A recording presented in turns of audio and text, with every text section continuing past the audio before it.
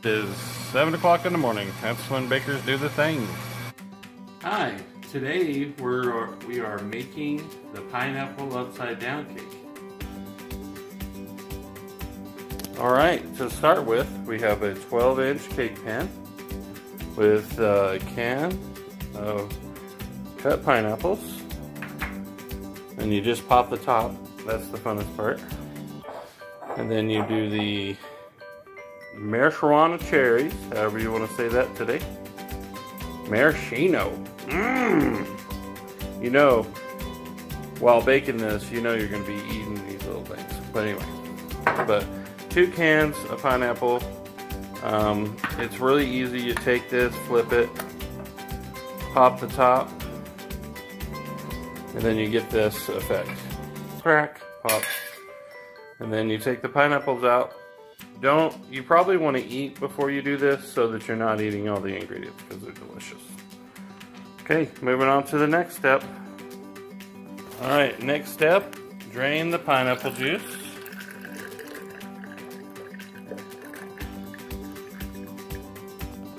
Oh yeah.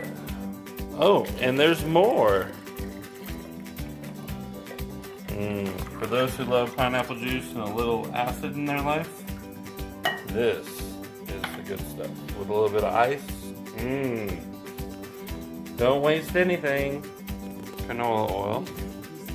Or using canola oil, you spray the pan down so it doesn't stick or burn as bad.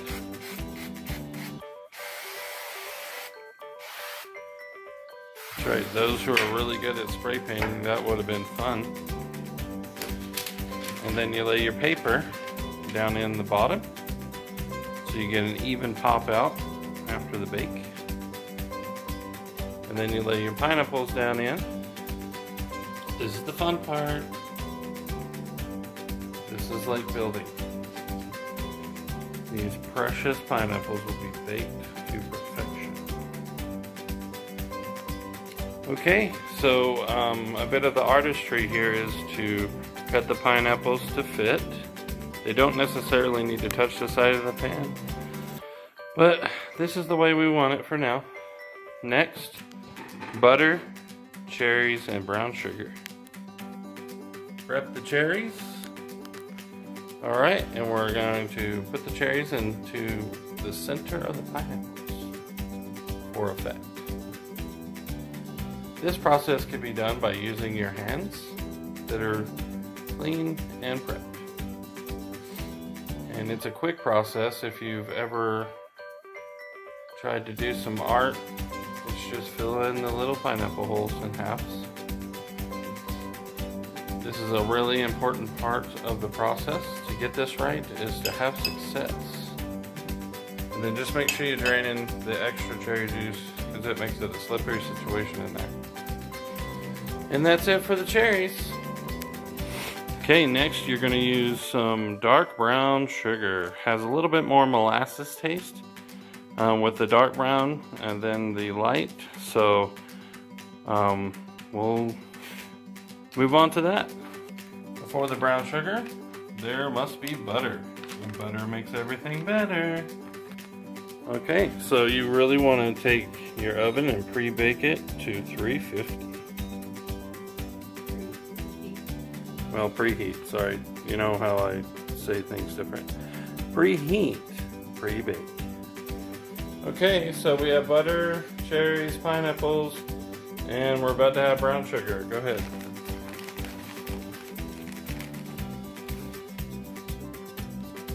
Yay! That should be really good. Look at that technique of a real baker. Check it out.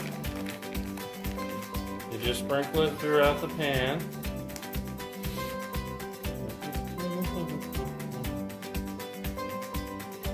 There you go. And you got brown sugar, butter, maraschino cherries, and pineapples. Okay, so we're to the point of adding butter. How much is that, honey? 1 1/3 cups of butter. And then what's next? Then we add our sugar. Yay! And it's 3.5 cups of sugar. And this is a double batch. And this is a double batch, everyone. So we do it big around here. And this is my favorite part. You put the butter and the sugar and you mix it all up.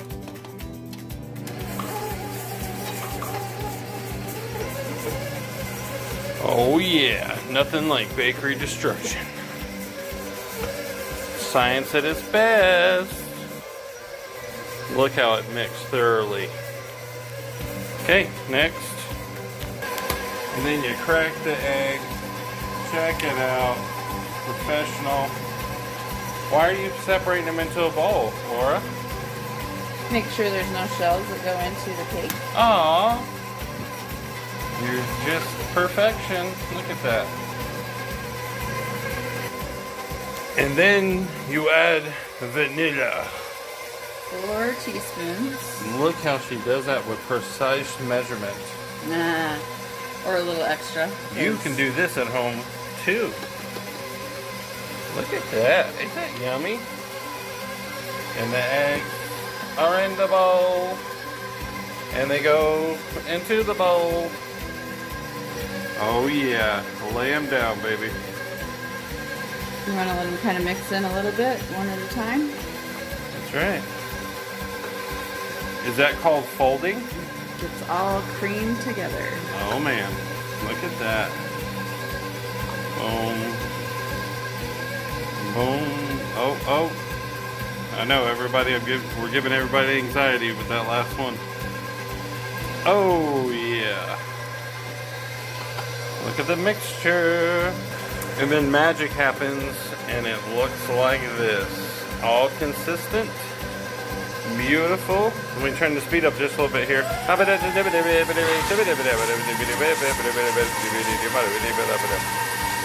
Kidding. Oh yeah. Okay, so the next steps are baking soda and baking powder. Well, baking powder only for this one. Oh, baking powder only, my bad. 5 teaspoons for the double batch. 5 teaspoons. That's awesome. Look at that. This is science. Yes, it is. Chemistry. That's right. Just for all y'all out there going, man, this video's long. It's about to get interesting. No volcanoes here, though. At least we hope not. If we turn our back on the mixer and it blows up everywhere, we know we did it right. Look how that was done. And then 2 teaspoons of salt. And what type of salt is this, honey? It's pink sea salt that I'm Pink using. sea salt that we use. Not particularly, it may have just been on sale. For those home bakers out there who are on a budget. You want to do the honors, honey?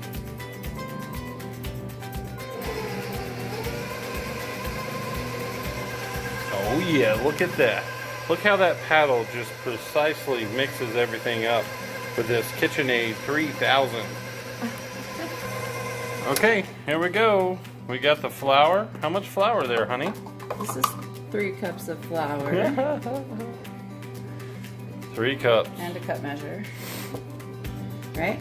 That's right. And, you know, like our seasoned NFL quarterback, she fumbled, but she recovered quickly. So, yay. Oh, one more, right? One more to go, or just 3? Just 3 for right now. And Oh. then you mix it well. That's right. See, I'm an all or nothing kind of guy. She's a doop, doop, doop, doop, doop. And then it just, you know, does its thing. Oh yeah, look at how that spins. Majestic. And then we're doing the milk thing. 1 1/4 cups of milk. 1 1/4. Oh man, look at that beautifulness. And this is what gives it its gooey cake mix feature.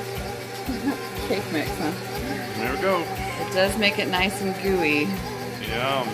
And none of this is box cake mix. I was just saying. Ooh. Yeah. So you combine these really well each time you put them in. And if you do this step, it helps to activate the gluten. That's why you do 3 cups of flour, 1.25 cups of milk, and then you repeat and do another 3 cups of flour, another 1.25 cups of milk. And once that's all mixed together, it makes a beautiful batter. Yes. That's right. Good job. This is what it looks like while it's mixing up. Yep, we just added the second 3 cups of flour. It's getting pretty creamy. So now we'll add the milk. This is the last step for the batter. Put the milk in. Then it will be more like a cake consistency. Cake batter consistency. And for you wondering why this video is so long, because she pours this stuff in with finesse. I'm like, wow. One of these days we'll have Kenny do it and you'll see. Stream and trickle. So then once you have everything mixed together, you want to run it kind of on a high speed. Yum. Let it all combine really nicely, and then your batter will be ready. Okay, like she was saying, you probably just let this go for 2 minutes. Let it mix really nice. Do the science through there. You carefully clean the mixer paddle and pull it out. Get all the creamy goodness off of there.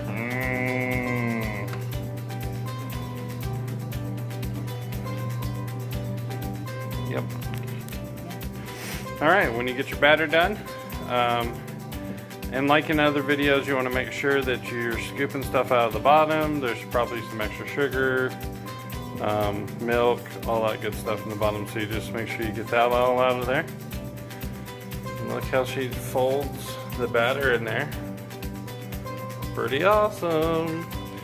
Now we're pouring the batter on top of all the pineapple deliciousness. So you just pour it on there. Don't be scared. Let it go. Let it go. Check it out. I'd sing the rest of the song for you, but we'd have some copyright issues. So, but yeah, you just fold the batter in on top of all the ingredients and make sure that it's even and precise. And that's what Laura's all about. Check it out. And that batter looks really good. I mean, it's got a thick consistency, but also a creamy consistency. So you're not necessarily pouring water on top of things, but this is what makes the cake. The cake is just beautiful. And then you just make sure, get it around the edges so it has a good base. And then when you get to the middle, you want to push down and have it fold into the pineapple, brown sugar, butter, and cherries. That looks great. Good job, Laura. All right. All right, now we go to the oven. Go. All right. Cake is in the oven, preheated to 350. All right, you want to set it to 40 minutes. So this is the magic that happens with pineapple upside down cake. You have to go and break the crust off the pan. To have Kenny do this. Here's the flip. Oh, so we'll slide it back. Yep. No problem. And make sure it's in the center, so push it that way just a little bit. Bam. Right there. And you can move it while you have the pan on. You can't move it with it when you don't. So we're gonna try to lift it off and see what the magic is under there. That's right. Is this super? Oh, I can see the butter and the yum yum. So, ready? We do this now. Let's just see what we get. And when you're pulling off, you just kind of want to stick it up a little bit. and give the pineapple and goo time to drip down. Oh, look at that. Wow. Perfecto. That is the end result right there. Since we did the parchment paper, I'm gonna pull that Woo! off. Mama. And that is a pineapple upside down cake. Oh yeah. Look at that steam. Wow. Now that's a beautiful thing. That's the way you want it to turn out. No doubt. You happy? I'm happy. Beautiful. Awesome. All right, more to come. So in preparation, we're gonna do a caramel sauce. And we're gonna clean up the edges here a bit. But I'm happy with it. That is Beautiful. beautiful. And that's how it's supposed to turn out. The disaster is all these pineapples and cherries and goo fall out with the pan. That's bad. All right. Finished. The first time we went, I actually took